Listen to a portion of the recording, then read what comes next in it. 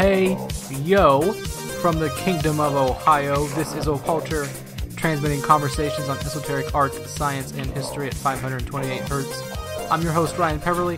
Welcome to the show. Thank you for choosing to spend your time here with us. And thank you to our new subscribers in Ireland, Germany, and Switzerland. I've not been to your countries, but I am a fan of your whiskey, schnitzel, and chocolate.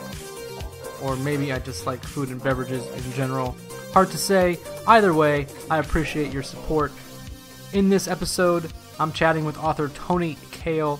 Tony has a new book out called A Secret History of Memphis Hoodoo, which examines the impact of hoodoo culture in the Memphis area. We'll talk some hoodoo in general, its roots in Africa, and how it impacted culture in the Mid-South of the United States.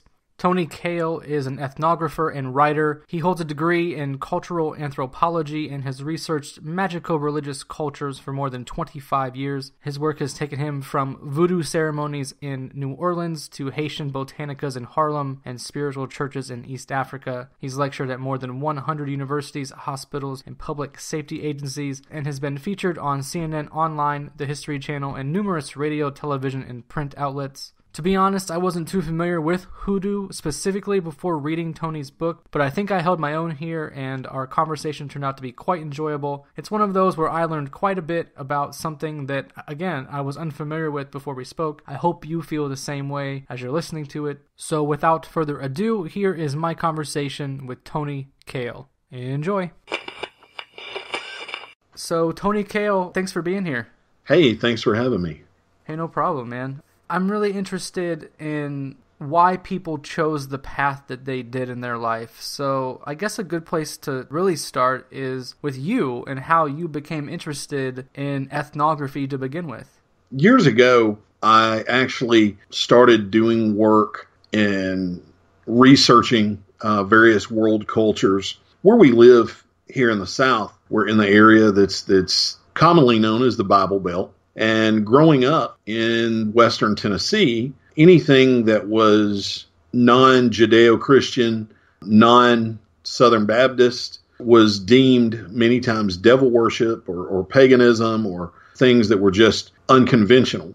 So I began a study of different cultures, and it fascinated me throughout the years how the dynamics that practitioners of different magico-religious faiths faced in areas like the South, where certain practices had to be practiced in secret, where materials and artifacts might be difficult to attain because of the region. So over time, I started doing some work with law enforcement and public safety agencies in explaining what a lot of this meant, because in the beginning, a lot of these cultures were viewed primarily by police and public safety groups as all being some sort of deviant activity, always connected to some sort of criminal activity.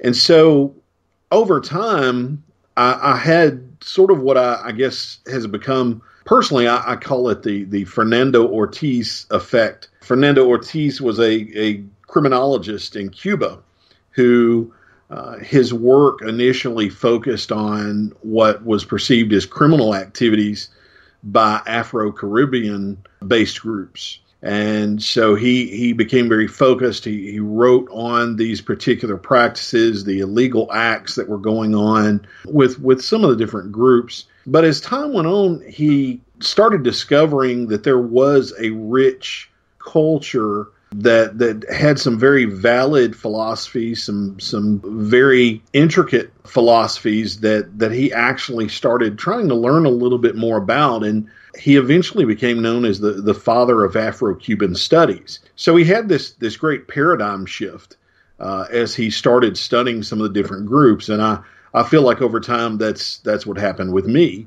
I had this paradigm shift and understanding that the majority of magico-religious groups, particularly here in the U.S., aren't involved in any kind of criminal activity, and that there are typically deviants who will take the name of a religion, regardless if it's Christianity or paganism, and will use it for their own selfish means. So it's not the religious culture's fault. And then over time, too, as sort of another track of my life, at a young age, I started hearing about elements of hoodoo. We, as a child, lived in Memphis and would visit places like A. Schwab, which was it's a dry goods store on Bill Street. It's one of the oldest businesses left in Memphis. And they carried curios, candles, powders, and oils, things like that. And I remember as a child seeing that and kind of being curious about what that was. And years later, I would come to meet a lady here locally who was a root worker, and would spend some time with her in trying to understand what exactly she did.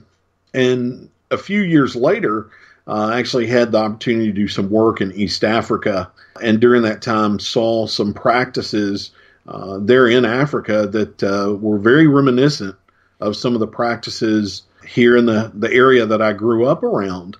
And so all these worlds kind of converged, and anthropology was definitely an area that provided sort of an academic structure in understanding these different practices and how they came to be and how they function.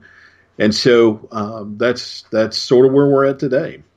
Okay. So what specifically is African hoodoo? Where did it come from, and how is it similar to or different from things like, Afro-Caribbean voodoo or Nigerian juju or some other similar sounding cultures, I guess?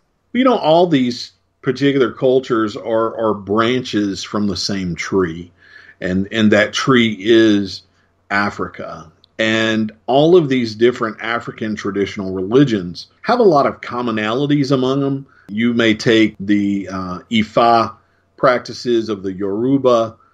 You may take the practices of the Bakongo people. You may even take the different practices of traditional healers among South Africans and among Zulu. But we find that a lot of these traditions changed and adapted according to where they migrated to. And when we look at hoodoo, we see strains of these religions. Now, hoodoo itself is a practice. It's not a religion. When we talk about voodoo, voodoo is a religion. Voodoo has a pantheon of deities. The Loa are deities and spirits of nature. Hoodoo does not have a concrete belief system or any sort of set ideology. And hoodoo is sort of the repackaging of these African practices that came out of Africa.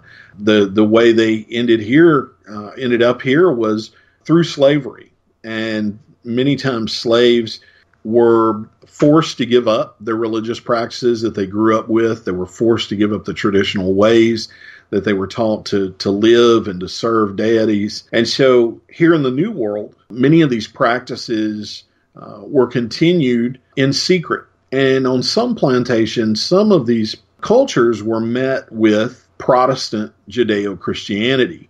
And so we started seeing this combination of elements. You might have a African traditional practice in regards to, say, offering sacrifices or offering prayers or divination. And then you might see elements of Protestant Judeo-Christianity, such as reading of the Psalms or reading of the Lord's Prayer, different elements of Scripture used in concert with these African traditional religious practices. And so hoodoo itself it's more of a set of practices. It's kind of a blanket term for those traditions that survived.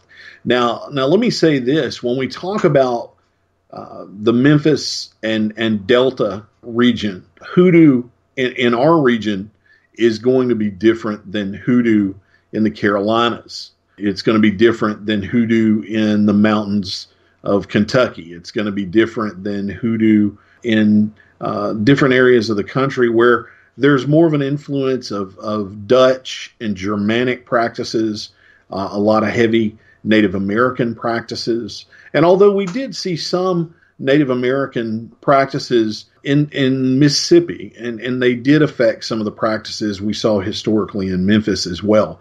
but primarily the practices appear to be of African origin. So what are some of these traditional elements of hoodoo? One of the common elements is, and these are all common elements we see in African traditional religions. And the African traditional religions are those indigenous practices of the different ethnic groups in Africa. One common element that we see in African traditional religions that we also see in hoodoo is belief in a supreme being. When I was in East Africa, you would have one particular people group speak of the Ngai. The Kikuyu people would talk about Ngai. There was also a group that talked about a supreme deity known as Inyasai. Among the Bakongo, there's Insambi. And so the name changes, but there is still a recognition of a supreme being. Now, also very profound or very profound amongst African traditional religions is we see the reverence towards spirits of the dead, primarily ancestors. And we hear a lot of we hear a lot of reference in Western material to what they call ancestor worship. This is really a misnomer. It's not necessarily worship ancestors as it is just venerating and considering the power and the wisdom of ancestors. And we see this practice filtered down into hoodoo. We see the reverence of ancestors. There may be seance type practices. We see the use of things like graveyard dust and coffin nails and the reverence of items from the graveyard, because the graveyard is the home to the dead. And so we see a lot of parallels there. We also see a lot of parallels between the use of herbs in African religion and the use of herbs in hoodoo. And herbs are recognized not only for their medicinal properties, but for their magical properties as well. And so we see that. We also see a lot of parallels with African traditional religions in the use of amulets or charms. You know, we can look to the Bakongo people of Africa, where they would use figures that they called minkisi, which were typically a statue form of a person or a personality that had various herbs and various materials placed inside of it by a traditional ritual specialist. And this particular item could serve as a charm or an amulet that emitted energy and could be used to either attack enemies or protect a village. And we saw a lot of these same principles duplicated or strained into hoodoo with the use of elements like the mojo bag. You know, the mojo bag follows that same principle. We're taking material objects and infusing them with spirit to be able to emit a certain energy, to be able to be used for protection, in some cases maybe forms of aggressive magic or in uses related to love or luck. And so we do see a lot of parallels between these practices in African traditional religions and contemporary American hoodoo. I have maybe a tongue-in-cheek sort of question here, but you mentioned the mojo bag, and for people that, you know, might not know what that is, but they might know the term mojo in terms of like an energetic way, maybe? Like, I lost my mojo? Yeah. Is that where it comes from? Well, yeah, that's, you know, we hear it referred to in pop culture. I know that there was a number of comedy movies where they referred to that someone's, you know, their mojo was working good, or, you know, they lost their mojo. This is a reference to that loosely. But when we talk about mojo in hoodoo, the term, it's believed to have originated from a specific African term, typically called muyu, and which basically referred to the soul of a person, and that this particular soul or spirit could be placed in an item like a bag. And so we see that inference in hoodoo through the use of a mojo bag. And that's, again, it's basically a packet or a series of materials that are charged or infused with spirit to be able to act and to basically become alive. Yeah, I when I was reading through there, I couldn't help but think of that, so my apology for maybe going a little too tongue-in-cheek with that, but I also want to go back to the power of herbs. You have a great quote in here from a West African healer, Maladum Patrice Sommet. Is that how you would say it? Yes. So you have a great quote in here from him that says, this means that within nature, within the natural world, are all of the materials and tenets needed for healing human beings. Nature is the textbook for those who care to study it and the storehouse of remedies for human ills. And I was glad to see that in there because I've thought this for a long time just in my own mind, and I probably told a few people this too, but I've always thought that everything we needed to survive was already here for us. We don't need to go into laboratories to make pharmaceuticals to heal us, for example. We have everything we need in nature. Obviously, people that are practicing hoodoo are well aware of this, right? Absolutely. When we talk about hoodoo, many times in pop culture, hoodoo is typically, the focus is typically on mojo bags and black cat bones and basically forms of conjure, to be more specific. But the element of root working in hoodoo is really what's paramount. And that particular use, that tradition of using herbs as healing elements, it can definitely not only be traced back to Africa, but can be seen in a number of world cultures. I mean, a number of the Asian cultures have some amazing examples of the use of herbs for healing and for prevention of disease. One of the things that I thought was really interesting was when we were doing research on the book, there was actually a few epidemics of yellow fever in Memphis. And at one point, the epidemics were so bad that they were actually piling bodies up in the streets. And they said it was nothing for there to be, 200 bodies out in the street on a given day. And many people fled Memphis during this horrible epidemic. But one of the things that was interesting that we found in some of the older literature was that some of the same herbal remedies that hoodoo practitioners, that root workers in Memphis had been persecuted for using and called superstitious for their belief in the effect of these herbs, that these same herbs were now being prescribed by remaining physicians in Memphis during the yellow fever. And you would see different herbs and different roots being used by physicians that were once just some very traditional herbs used by root workers on plantations in the Mid-South area. And, on many of the plantations, we saw that there were just, of course, horrendous conditions. And on many of the plantations, slaves would become sick, and you would have some very unclean environments, unsanitary environments. So we had slaves who would get diseases. They'd get malaria and yellow fever, and the unsanitary conditions many times led to sicknesses like dysentery and cholera. So many of these were treated with herbs by fellow slaves who knew exactly what herbs to take. And in fact, one of the earliest examples of root work that we see historically in Memphis was back in the 1800s when we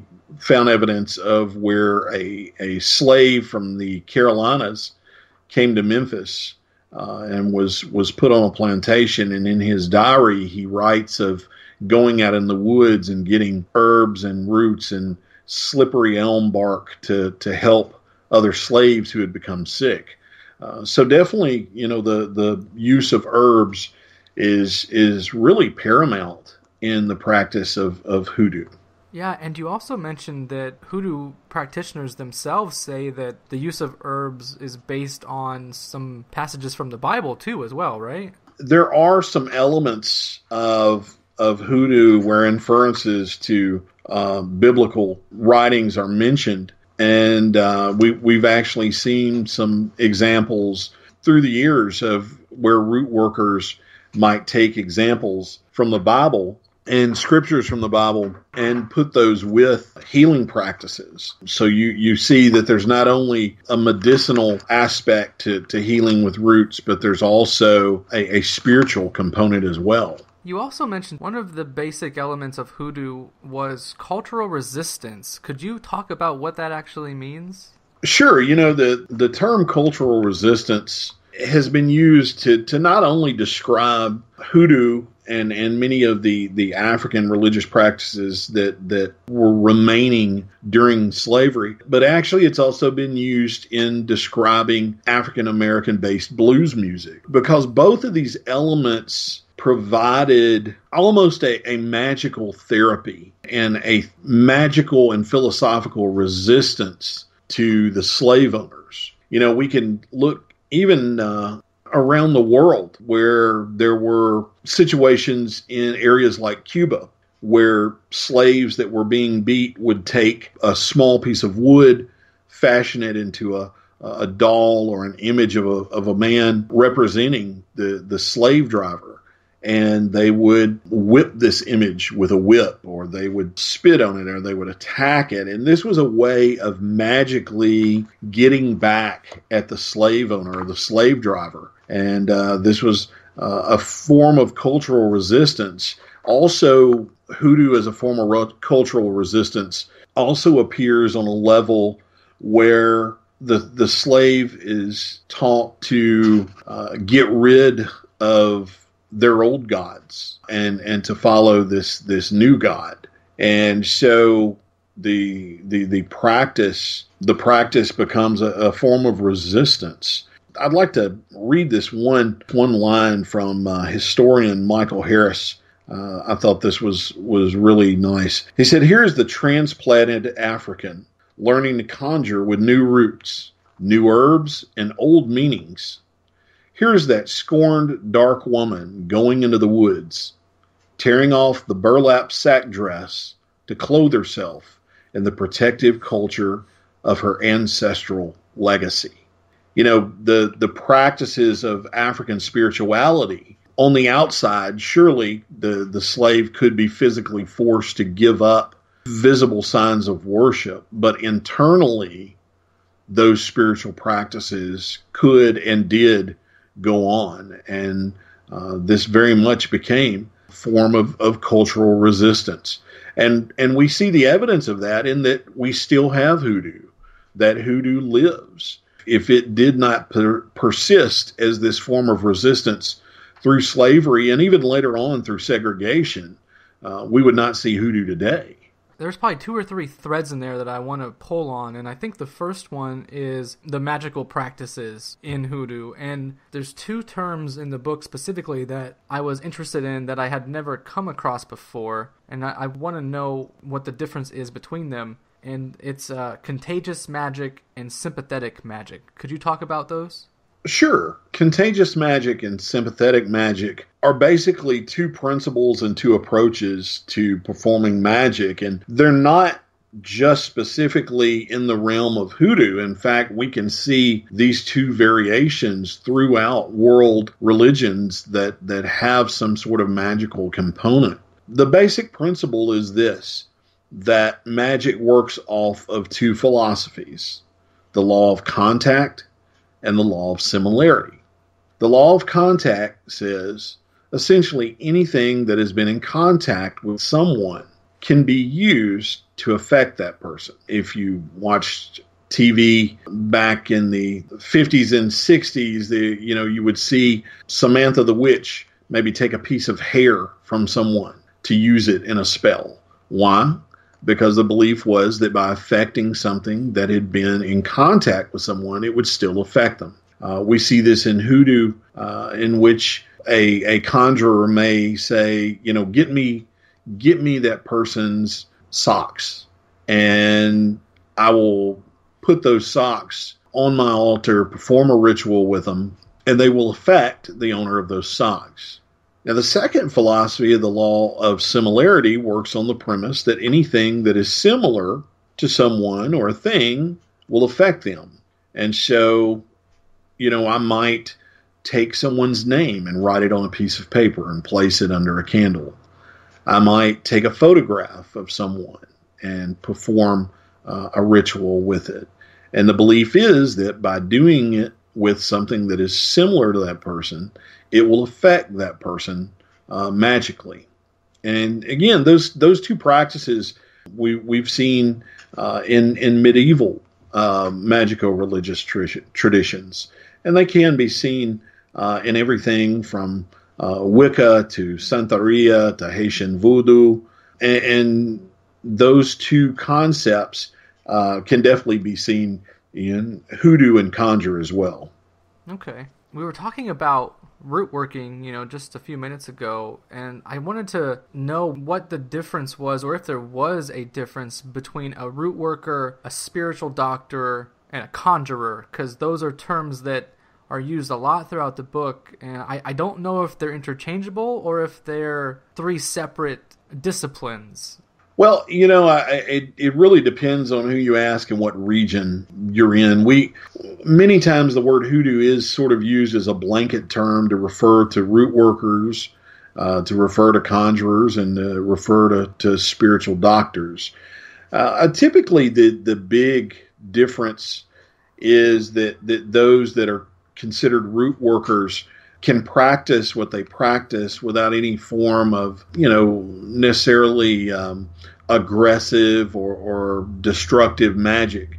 Conjurers are very much open to perform aggressive ritual practices and in some cases destructive ritual practices. One of the great anthropologists, Zora Neale Hurston, said that she said nearly all of the conjure doctors practice roots, but some of the root doctors are not hoodoo doctors.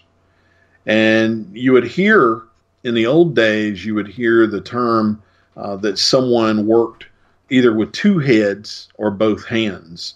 And this basically meant that they were able to create charms with one hand and counteract charms with the right hand. And you would hear there's even some reference in some of the older blues music to a woman with two heads. And this means that she could do good practices, types of root work, and also what were considered a malevolent or aggressive practices as a conjurer.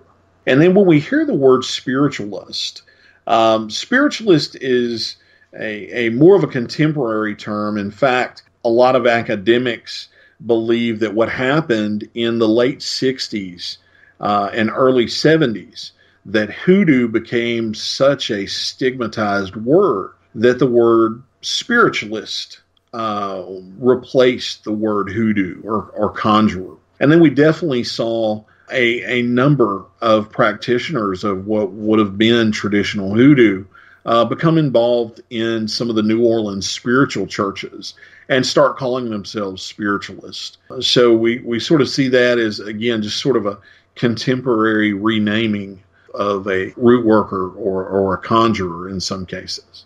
Okay, so root workers do left-hand work and right-hand work. Does that have any relation to the more occult magical terms of left-hand path and right-hand path? Well, now, the typical magico-religious or occult term of left-hand path, of course, is many times mentioned as referring to something that is anti-establishment, many times anti-Christian, and a lot of times referring to more European Satanism-based practices. Now, in the hoodoo culture, when we talk about the left hand, the right hand, we're not talking about anything related to that particular area. What we're talking a little bit more closely about is the ability to create charms and the ability to get rid of charms as well. When we say the individual who was two-headed, that typically refers to someone that could do beneficial magic and also someone who could perform perhaps malevolent-based aggressive magic. Yeah, doing a podcast like this, I come across, Aleister Crowley a lot and his left-hand path. How did you describe that? European Satanist? Yeah, typically we hear the LHP or left-hand path used to reference European-based Satanism and a lot of times Luciferian-based religious practices. So hoodoo has nothing to do with Satanism. It's nowhere, not even in the same ballpark. It's something totally different. But I do understand what you're saying about those cultural terms sounding very similar as well, though. Well, you did mention earlier, too, that you worked with several local police departments, right? That you had to explain to them that this was not a threatening practice. And one of the other threads that I want to pull on here, and I'm going to quote a passage from the book and then I have a question about it, is you say that the artifacts and practices associated with hoodoo, conjure, and African-American folk magic gave many blacks in the South strength. This was a threat to the institution of slavery and racism. Spiritual strength provided the potential for an uprising among black communities in the southern U.S. So there's a lot of anecdotes in the book about police raids on hoodoo practitioners and establishments, and there does seem to be an indication that this was a purposeful, targeted effort, and that there may have been even an underlying theme of people wanting to maybe stamp out African culture in the U.S., especially in the South. What do you make of this? Is there any validity to that? Oh, absolutely. When we talk about the forms of resistance and rebellion in the context of early South amidst slavery, when we look at a number of examples in history of events from the Haitian Revolution to many other events around the world where strength drawn from spiritual sources was used as a motivation and a form of psychological and magical protection and striving forward in revolutions, we can definitely see that there was a fear of power among slaves that practiced some of these particular traditions. But I think even deeper, I think there was maybe less of a worry about slaves rising up and physically overtaking a slave owner, as much as there was this fear that by holding on to traditions, the slaves were not going to be broke down. The slaves were not going to be animals like slave owners portrayed them to be and tried to make people into. And I think it provided a way of emotional and spiritual survival in the midst of slavery and even later in the midst of segregation. In Memphis, it's fascinating to see, starting back in the late 1800s, we find record where hoodoo and root work was mentioned in the local press. Many times it would be mentioned as voodoo or pagan satanic rites. And there was this great fear that Africans and African Americans were bringing this scary demonic practice to America. And there was even public fears about, quote, voodoo practitioners going into white people's homes and stealing their children and sacrificing their children. And all along, you see this building of this public fear toward these different religious cultures. And there came a point where police started physically taking artifacts from practitioners. There's a famous incident that took place in a settlement in downtown Memphis that was called Rotten Row. And it was sort of a mockery of an area that became famous in Memphis known as Cotton Row. But Rotten Row was commonly known as a Negro settlement by locals. And there were constant raids on Rotten Row where African Americans were arrested. In many cases, they were arrested for not having a job. And this was in a very, rough period in history where a lot of African Americans weren't able to get jobs. They weren't being offered jobs. And so we saw these particular incidences going on. And in one particular famous case, there was a root worker that had his mojo bag taken from him. And it was taken by an officer, and the officer lectured him on the superstitious beliefs that he was foolish for practicing. And then the bag was burned in an incinerator and in a furnace. And basically the man who had it taken from him begged and said, please, don't take this. This protects me. This was just scratching the surface. Now, again, we have to look at this in the cultural context of that period in history where there was a tremendous amount of racism, a tremendous amount of hatred. And we actually saw through the years a number of incidences where not just police, but public entities were looking at root workers and in any kind of practitioners of African American spirituality as these rebellious, unsafe individuals that threatened the existence of society. And we actually saw this through the years, even up until the late 60s, where we saw incidences where spiritual healers were constantly being arrested for practicing medicine without a license, for issues related to fraud. Now, that's not to say that some of these incidences that perhaps there were those that were breaking the law, and those are different situations. But we did find historically a number of incidences where practitioners, particularly back in the late 1800s, all up until like the 1930s and 40s, were a primary focus for arrest and harassment, not only by the police, but the general public at large. Yeah, but it seems like that a lot of white churches, for lack of a better term, picked up on a lot of these African religious practices after the slaves came over, you know? I'm talking about music and ritual and things like that. So why were they targeting them but then stealing their mojo at the same time? That's a great question. You know, it's sort of ironic.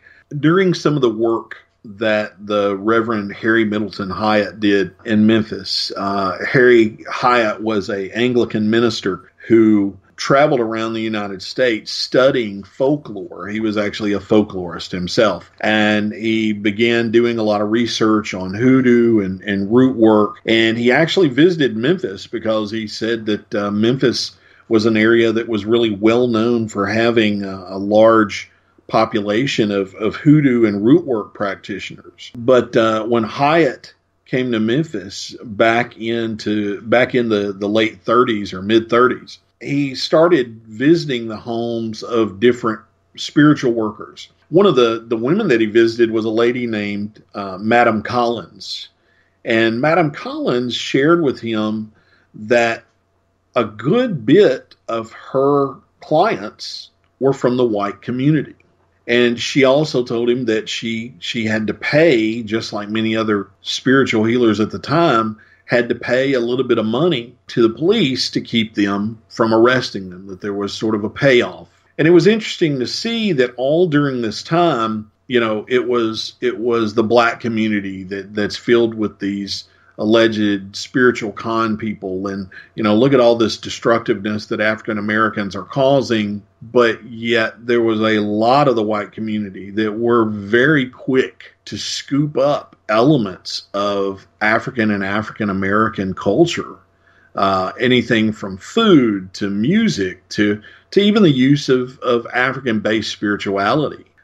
So, you know, it's sort of like we want to call you the devil, but we definitely would like to borrow some of the things you have, you know?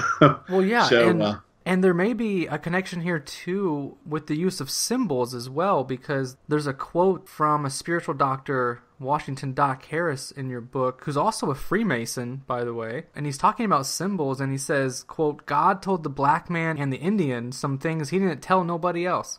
And I'm thinking about this as you're talking, and I'm thinking of, you know, well, here's a black spiritual doctor who's obviously familiar with hoodoo. He's also a Freemason, and he's talking about the importance of symbols in these cultures. Is there a possibility that some of these old, rather white secret societies took their symbolic and ritualistic practices from something like hoodoo or from African religious practices in general?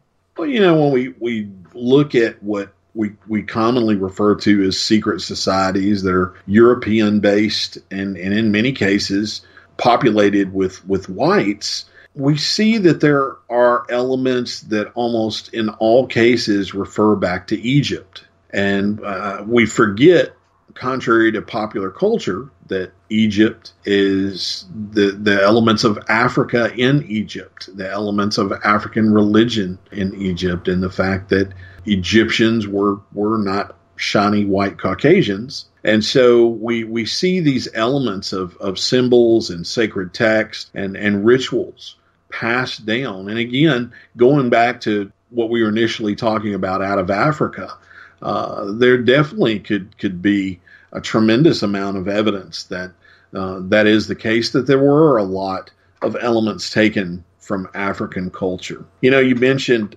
Doc Harris, and Doc is mentioned in the book because one of the biggest phenomena in Memphis that in relation to African American spirituality that we have seen historically through the years focuses on a place near the Tennessee and Mississippi state border, piece of property where there's a small spiritual community that a family has on this property. Now, starting at a very young age in Memphis, you're taught that as a teenager, you can drive out to this property and see all kinds of bizarre things, secret ceremonies, animal and human sacrifices, and that the piece of property is known as Voodoo Village. Well, the truth is there is no voodoo, and there is no animal and human sacrifices going on. The property that was established by Wash Harris, known as Doc Harris, is basically an area where his family owns, and they built a number of structures and buildings erected to God, and they have different elements of spirituality that each one of the buildings and symbols that are out there represent. Through the years, though, the community has been attacked. They've been vandalized. And in fact, Doc's son was telling me a couple of months ago, he said, you know, since this place was erected in the 60s, we have not had one night of sound sleep. The place has been set fire. They've had Molotov cocktails thrown into it. People have rammed the fence. People have jumped over the fence. And the internet is filled with all sorts of urban legends and just indie-made productions about this horrible thing that goes on at, quote, Voodoo Village. The community is actually known as the St. Paul's Spiritual Temple. And Wash Harris, Doc Harris, was not a hoodoo practitioner. Doc Harris spent a lot of times taking hoodoo off of people. People would come to see him to have prayer, to have rituals performed to remove things that they believed had been placed on them.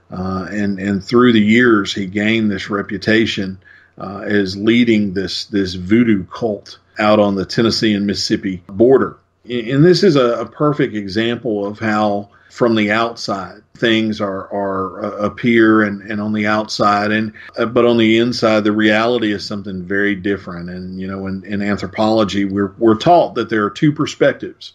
There's that outsider perspective that looks at things from the outside and makes a judgment call. And then there's the insider's perspective where there's an understanding of what actually is going on within a culture. Right. And speaking of that, that's a pretty nice segue to what I wanted to talk about next, was that speaking of how things appear, let's talk about Memphis a little more, and specifically Beale Street. I've walked Beale Street a few times, but I never got the sense that it was a haven for hoodoo back in the day. What's the history of hoodoo on Beale Street specifically? Beale Street, initially, in its advent, was an area where African Americans could come and they could celebrate African American culture during a time of segregation. Robert Church was the South's first black millionaire, and Church invested a lot of money in Beale Street in the hopes of building it up to basically be an area where African Americans could come and enjoy food and music and culture that really was African American. And so in the early days, you know, Beale Street had some really famous kitchens that cooked, you know, some really, really good foods. You had a lot of little blues juke joints up and down Beale Street where a number of historically significant blues musicians would come and play. And you'd have everyone from, B.B. King, the Muddy Waters, to Lightning Hopkins, and you would have these really big names playing Beale Street. That was the place to be. And you would also have African American based medical treatment in the form of root work and hoodoo. And we know that back in the 40s, there were root workers on Beale. In fact, there was a period of time where Beale Street became such a hop-in place for root work and hoodoo that physicians in the Memphis area complained publicly that they were losing clients and patients to these root workers on Beale Street. And, it's very similar to how we see today with some of the Latin American community that utilizes the services of the curandero, or the traditional Latin healers. Mm-hmm. You find families that are comfortable with it because that's what they were raised around. And then also there's the element that those particular traditional healers not only address physical ailments, but also spiritual ailments. And this is something that the root worker and the conjurer, in many cases, could do. They could affect the spiritual aspects of someone's life. They could give them some sort of protection if someone had crossed them and put something on them. They not only were able to give you herbs to help your stomach, but also able to give you charms to help you gamble, to help your love life. And so, we saw a lot of this on early Beale Street. And through the years, we started seeing businesses selling curios, such as candles and oils and powders and things for the hoodoo community on Beale Street. At one time, A. Schwab started, they carried so many hoodoo-related curios that there was a period of time that the family was sharing that they would move literally a couple of tons of candles in glass jars through a dumbwaiter through the bottom of their store to get it up to the floor of where they would put it on the counter. And they were moving this stuff on a regular basis. They would have people from all over the South come and get different curios and items used in the practice of hoodoo. And there was even a time where on Beale Street there were elements of there were conjurers that got such a reputation around the Mid-South that we had gold miners that were coming off the Mississippi River and going into Beale Street and hiring some of these conjurers to help them locate gold. And so, Beale Street definitely gained this reputation as being the street where you could find things. In fact, there were even some references in local papers to Beale Street as the street of black magic, the black magic market in Memphis. So, and again, that's been many, many years ago. Today we have a few businesses left that still offer curios as sort of an homage to the early history there. But it really was in its heyday in relation to hoodoo back in the 40s and around that time. Well, I don't know about the street of black magic. When I was there, it was more like the street of white drunkenness. But I might have been on the wrong stretch of Beale Street for the black magic. Yeah. Well, things have certainly changed, and not just on Beale, but throughout the city, and it's definitely a different world now. For sure, man.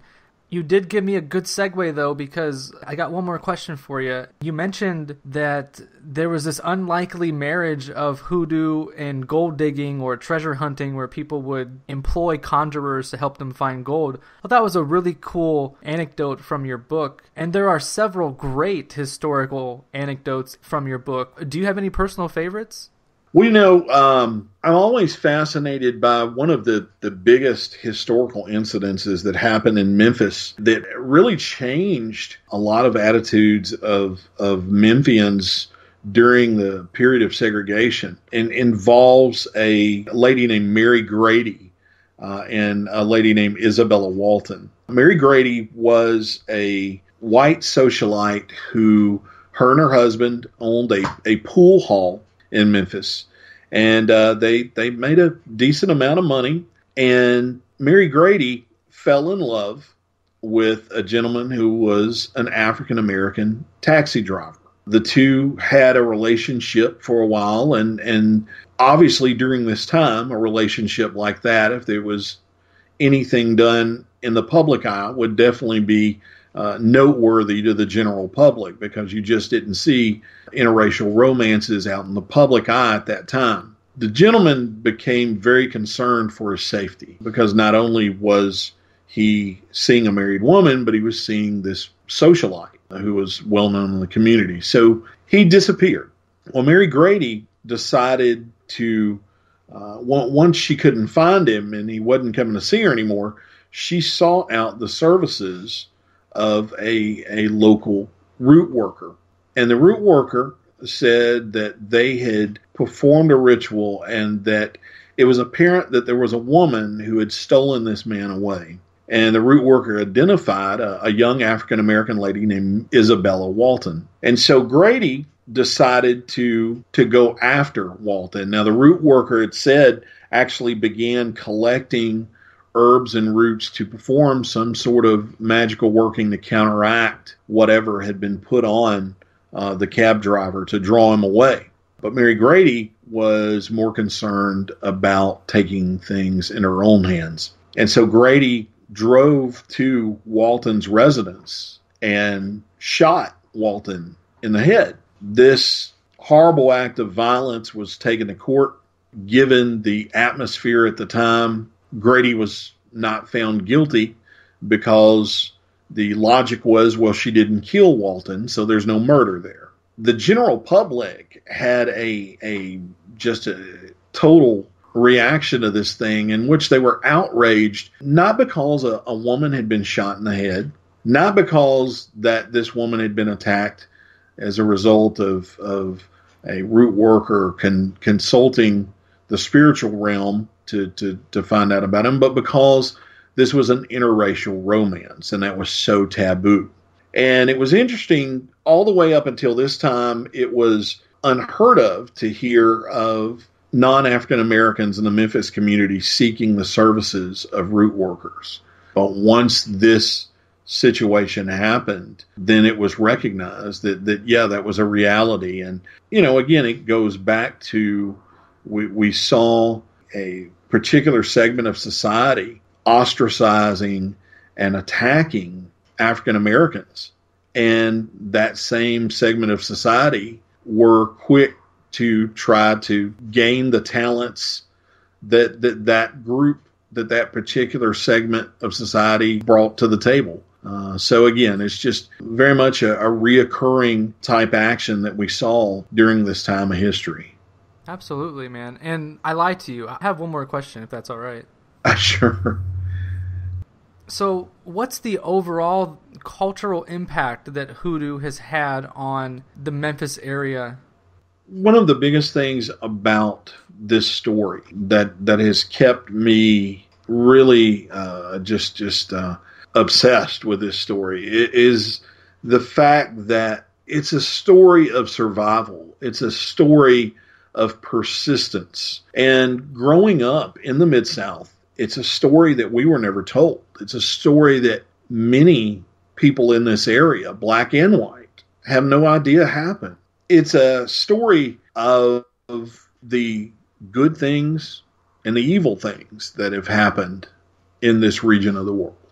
But I think overall it's a great story of survival and persistence in the face of violence, in the face of racism. I think that Hoodoo has affected many different elements of Memphis. It's, you can hear it in the songs that were made famous on Bill Street. There are places in Memphis, Memphis, and we really didn't even get into this, but Memphis was home and still is home to some businesses that were some of the biggest businesses in manufacturing hoodoo-related curios.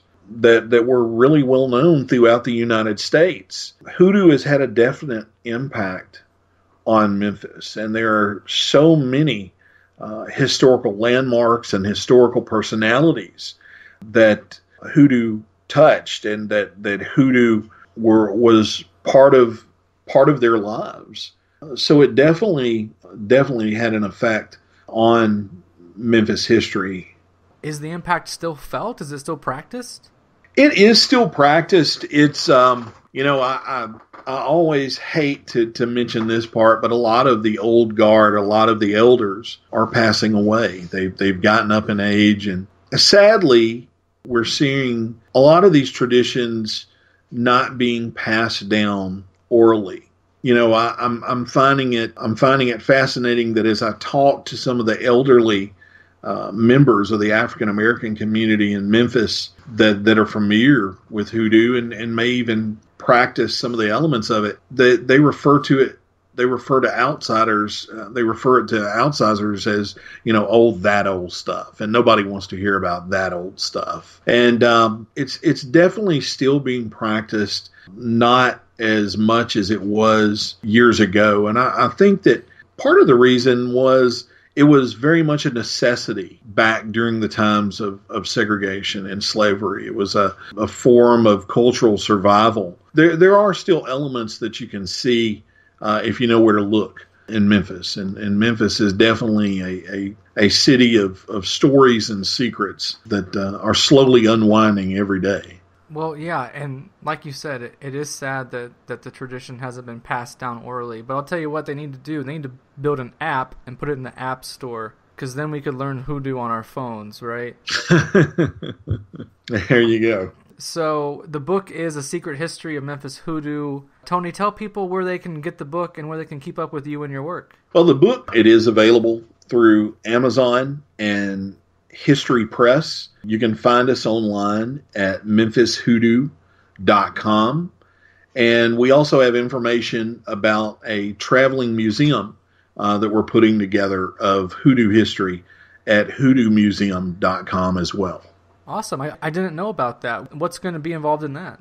Well, during the research for this book, we continued finding artifacts and photographs and writings related to the history of Hoodoo in the Mid-South. And with so many of these different things, we thought, well, why not preserve them? We need to preserve them, and not only preserve them, but use them to teach about this deep history, this deep culture that we have in this region. And so we debuted the museum a couple of weeks ago at the West Tennessee Delta Heritage Center, and had a really nice reception there. And we're looking at using this at different festivals, at different schools and events, and sharing a little bit about the history of Hoodoo and root working practices here in Memphis in the Mid-South. Hey, man, that's a really cool idea. I'm glad you're doing that. People should know, too, that when they pick up the book, they're not just going to read about the history of Hoodoo in Memphis. They're going to see a lot of photographs in there, too. A lot of great photos that come from your collection and then from other places as well. So it's just a nice little feature. And I'm glad that you came on the show. I enjoyed the book. Best of luck with the book. Best of luck with the Traveling Museum. Thanks for your time. Thanks so much, Ryan. All right, there you have it. My thanks again to Tony Kail. He's at memphishoodoo.com. His book, A Secret History of Memphis Hoodoo, is available now. Links in the show notes per usual. I'll tell you what stuck with me from this conversation. It wasn't something related to Hoodoo specifically, but to culture in general. I see a lot of similarities between the slavery era in the U.S. and modern-day immigration in regards to the erosion of culture, or the intentional erosion of culture. You heard Tony and I discussing the apparent need among slave owners to stamp out the spiritual belief system of the African people, and then the targeted police raids of Hoodoo practitioners and establishments in Memphis. And I can't help but wonder if that's not also what's going on across the world right now with the immigration and refugee narrative you see in mainstream media. I can't help but wonder if this isn't maybe just a covert way of doing the same thing. It's long been a tactic tactic of globalist types to intentionally displace and relocate people in an effort to erode their traditions and separate them from their cultural identity and force them to assimilate into a culture that may not fit their spiritual needs. And it's a real shame that these cultural and spiritual traditions in Hoodoo are not being taught and practiced as regularly as they used to be. But I don't think that's specific to Hoodoo. I think you can look across the world and see that kind of slowly deteriorating in many cultures. And I understand that cultures evolve just like any other organism, but at some point we should collectively take a step back and ask ourselves if this isn't maybe devolution as opposed to evolution. I think an argument can also be made that slavery never ended in this country and was just extended from one race of people to include everyone. But that's an argument to be made another day. On a personal note, I would like to point out that the growth of the show has pleasantly surprised me to this point, and I'd love it if you helped me reach even more listeners. I'm a one-man gang here, and I can only do so much, so it'd mean quite a bit to me if you dropped the show a good rating on iTunes if you use that platform, or if you followed and shared the show on social media. We're on Twitter and Instagram mainly. Twitter is @OCCULTUREPod, and Instagram is @OCCULTURE_podcast. You can also find the show on Facebook, Snapchat, Tumblr, and Pinterest, all of which are linked in the show notes. Anyway, that's it for this one. Thank you guys for sticking around and spending your time with me. You've been listening to OCCULTURE. I am Ryan Peverly, reminding you to love yourself, think for yourself, and question authority.